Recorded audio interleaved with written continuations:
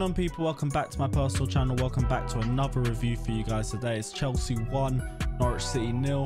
Before we start this video, I just want to say, if you haven't done so already, don't forget to like and subscribe to my personal channel, and also don't forget to press the bell notification button to be the first person to know whenever I release any new content. Now, Chelsea 1, Norwich City 0, and after that dead performance against Sheffield United, we needed something to give us a bit more motivation, and I'm not sure if I can say this game gave us that motivating feeling, but it is 3 points at the end of the day, so I don't want to complain too much about it. I will say, if you guys are still awake after the end of that second half, I give you full credit for that, because that second half dragged for ages. And I will say, towards the end, the game management was good from Chelsea. We tried to see out the game the same way Norwich City tried to drag the game for long periods in the first half, and we knew not to underestimate Norwich. And I will say their game management wasn't that bad. It's just a shame on their point of view that their quality wasn't that good on the ball, because I liked what they were trying to do. I could see what their game plan was. I think with a better team it might have worked, but there's a reason why Norwich are bottom of the league. And to be honest, as much as they tried, whatever they were trying to do in their head, they couldn't translate to their feet. And most of the counter attacks they tried to do, they never really saw out. It was pretty easy for us to stop them progressing their attacks, but it was harder trying to stop them from starting it. They're a very good pressing team and they are quick on the ball. It's just the end product really isn't there, and the further they get up the field, the more lost they seem to look.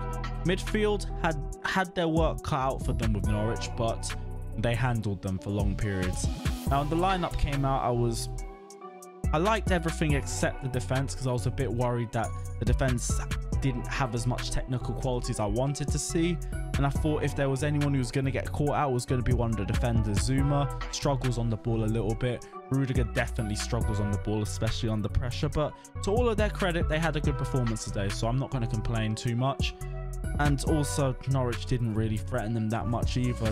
They did try to press high up the field, but both teams were just trying to play the ball slowly, and we were just better under control of the ball.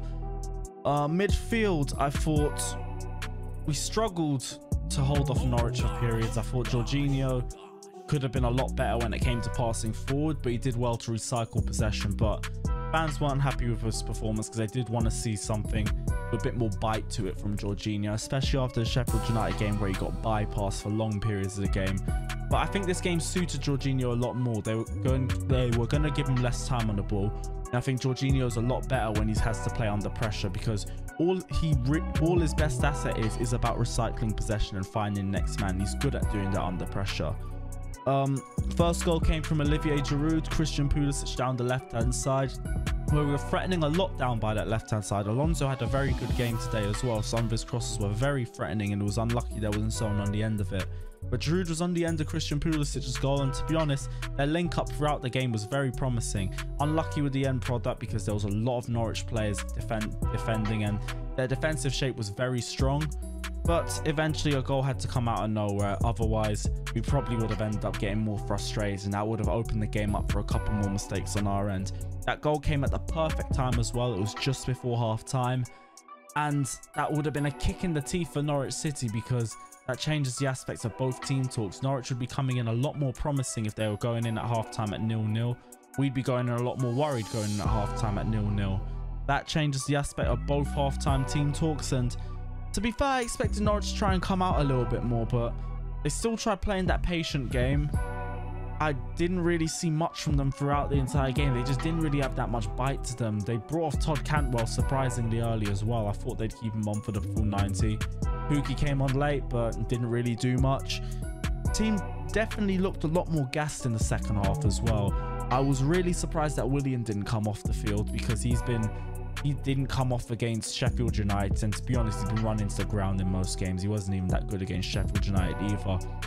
I liked his tracking back. He tracked back very well, but I would have liked to see him come off a little bit earlier. I get why Pulisic had to come off though, because we do want to rest him for the Manchester United game. Giroud also kept coming off a bit later, but with both players at the point where they both came off for the last 10 minutes, so I'm thinking wouldn't really have made a difference keeping them on or off the pitch at that point. One thing I didn't like with Lampard is that I kind of think we could have done more of our subs. We really looked like we ran a couple players into the ground and we got tough fixtures coming up. So I would have liked to see a bit more rotation around the team. I was also very surprised not to see Hudson-Odoi on the pitch, because I don't think we'll see him start a game for the rest of the season now. Every other game is too important. I think this would have been a great opportunity to see what he could do with a starting position, because I don't think he started any game for us since we've come back from lockdown. I'm going to run through the player ratings quickly. We'll start with Kepa in goal. Should give him a 5, really. He really didn't have much to do. Like, a guy could have just pulled up a program for the second half and just started chilling. He didn't have anything to do, so just gets a base 5 rating. Azpilicueta, had a couple decent deliveries in from the box, to be fair. Struggled a little bit on the right hand side at the start, but after that it was just very comfortable from him, so I'll give Azpilicueta a 6. Kurt Zouma, very good chance in the first half, I will say that. It's hard for me to talk about defense. They really didn't have much to do. Zouma was just more recycling possession, if we're being honest, and bar that first chance I didn't see much from him, so I'll give him a 6 as well. Rudiger, long passes, a lot better today, I will say that. He found Willian, he found Alonso a good couple times. Played a much more safer game today after that West Ham performance and a couple games on the bench. I thought it was a good performance from him today, so I'm going to give him a 6 as well. Marcus Alonso, I'll push him to a 7. Very good on that left-hand side, looked comfortable. Good deliveries in as well. Always a bit of a threat on that left-hand side. I'm going to give him a 7. Kovacic, brilliant. And it was great to see him back on the field, and he looked back to his normal self. Beating a lot of players and impenetrable as usual. He's going to get a 7 as well. Jorginho, I'm going to give a 5. It was a much better performance than it was against Sheffield United, but you still wanted to see a bit more attacking threat from him, because a lot of those passes were just backwards or sideways, and I get about recycling possession, but you still want to see him try and have a bit more attacking purpose, and I think he was just a bit too conservative for me today, so I'm going to give him a 5. Loftus-Cheek used his strength very well today. Petered out a bit more towards the second half, but he's still trying to get back to full match fitness. And to be honest, we just want to see him get a bit more and more confident on the ball. Had a good chance as well, a decent header from what I think was an Azpilicueta cross. So I'm going to give Loftus-Cheek a 6. Willian, I'm going to give him a 6 because I thought he tracked back well. But I think his attacking play did let him down a little bit. Some of the crosses weren't great. Some of the corners weren't great either. Some of the corners got a bit better as the game progressed, but at the start they weren't. They were terrible. So I'm going to give Willian a 6.